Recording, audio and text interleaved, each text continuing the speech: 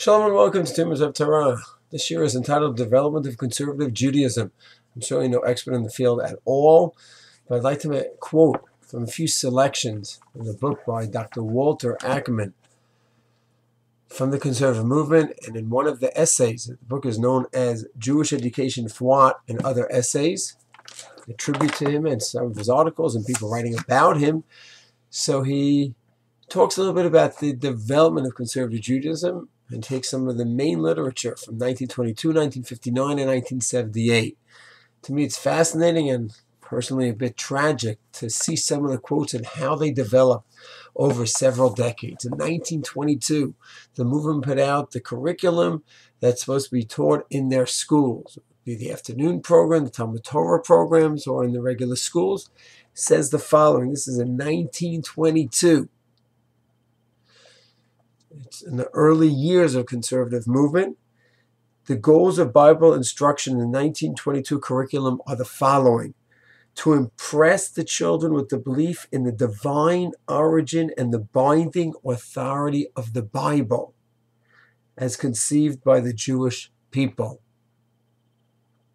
It's making it very clear. The belief they have to inculcate in the children, the belief in the divine origin, that's Torah Sinai, and the binding authority of the Bible. That's Torah Sinai, and the fact that the Torah is an obligation. Those are the early years. We move ahead. 1959 makes no mention of the divine revelation. This is all in his article, Curriculum of the Conservative Congregational School. No mention in 1959 of the divine origin, of divine revelation. The biblical canon is presented as a record of the significant experience of the Jewish people and a repository of the religious and ethical aspects of Judaism. The question of the authority of Jewish law is presumably left to the individual school and teacher. So what was so binding in 1922, the divine origin, Torah Sinai, that's left out in 1959. Then it goes on. The accentuation of the moral precepts of the Bible, which characterizes both 2259 curriculum, carefully avoids serious discussion of the source of authority of the moral code. Then it goes on to 1978. The 78 Judaism Sources program is clearly based on a problem-solving approach, rather than presenting the tradition as a set of answers which must be accepted because it is the revealed Word of God, as does the 1922 curriculum. Once again, 1922 was clear. It pictures Judaism as a response of human insight to a series of existential problems. Its avoidance of the glorification of the Jewish past and in muting the rogue dimension of biblical, post-biblical personalities, the new curriculum differs radically from 1922 and 1959. 78 program shows ideas of development over time, incorporates the findings of recent psychological research, which challenges earlier views of children's intellectual capacities, and it admits the results of modern biblical scholarship without either the hesitations or caveats of its predecessors. Modern scholarship, of course, is Wellhausen, biblical criticism, throwing the Torah out, throwing the divinity of the Torah out. So here you see just a few short years, early years of conservative movement. There's a lot of discussion about halacha, Torah Sinai, a little bit here and there. Solomon Schechter spoke about Minhag America. In Israel, in Europe, we had a Mechitzin Shul. In America, the Minhag America, we don't.